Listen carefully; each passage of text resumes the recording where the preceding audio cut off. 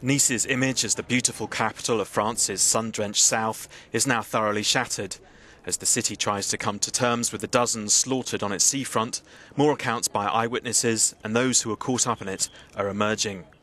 We saw a truck coming down the promenade, probably 30 or 40 miles per hour, careering from side to side. We didn't know what to do, so we turned around as everybody else did.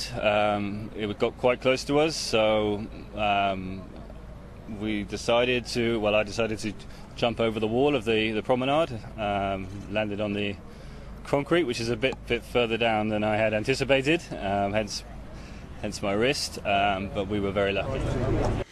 As the police continue to patrol, guard and investigate, other details are emerging.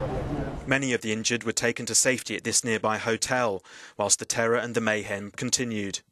Hotel Negresco, there behind me, one of the symbols of chic and leisure of French Riviera, witnessed unspeakable horrors last night. The place is still cordoned off by police, painstakingly gathering evidence of the attack that took more than 80 lives and probably changed this place forever.